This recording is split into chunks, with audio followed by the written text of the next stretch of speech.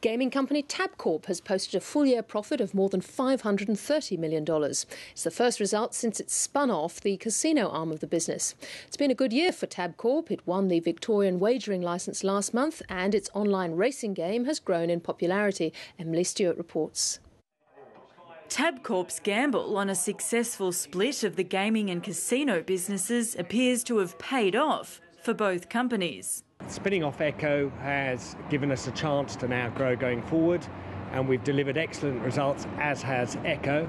Tabcorp has posted a net profit of almost $535 million, up 14% on last year.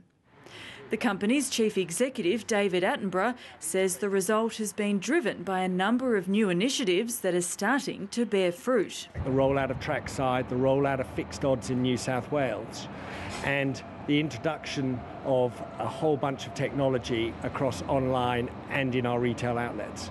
So it's actually really delivered some real momentum.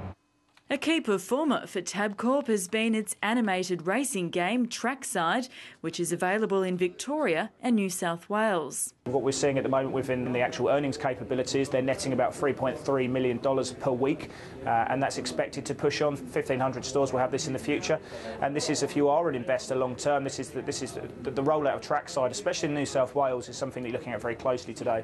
It's been a good year for Tabcorp, with the gaming giant winning the Victorian wagering and betting licence. Tabcorp's chief executive, David Attenborough, says it will set the company up for the future. We know the business well. We've operated it for 17 years. It's really part of our DNA. And we certainly have put in what is a good price, the $410 million that we're going to pay the government. And it's a good deal for our shareholders, for the Victorian racing industry and the government. Rival Tats Group believes a national tote could happen within 2 years. There's pros and cons, and certainly we need to work through those. And in my case, the jury's out, and there's some work that's got to be done on that. Tabcorp is also making plans for when its Victorian poker machine licences run out next year. Its gaming solutions business will lease out up to 13,000 pokie machines to small clubs across the country when owner-operator licences come into play. The company will pay a final dividend of 19 cents a share, taking the full-year payout to 43 cents. You've basically been given an outlook where they're suggesting that they're going to pay out 80% of their net profit in the future by 2013.